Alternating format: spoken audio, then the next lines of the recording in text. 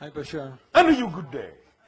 I have a question about the Anunnaki. Yes. We covered a couple of things. One is, it seems like the Anunnaki made a Homo sapien civilization from a Homo erectus animal. What about, and that would maybe take care of the Egyptians and the Mediterranean group of people.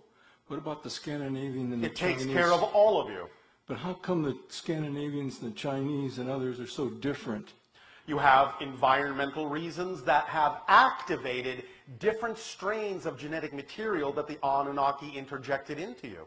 As we already just said, the interjection of Anunnaki DNA injected into the Homo erectus different genetics from different civilizations that different environmental factors would bring out in you as you spread across the earth.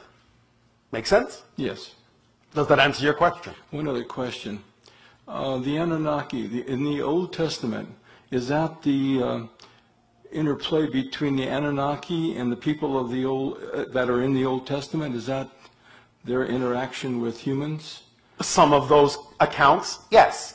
Some of the accounts are with other extraterrestrial beings or other dimensional beings, but many of them are representative of some of the interactions that occurred with the Anunnaki in those times, yes. That's it. Thank you very much. You're welcome.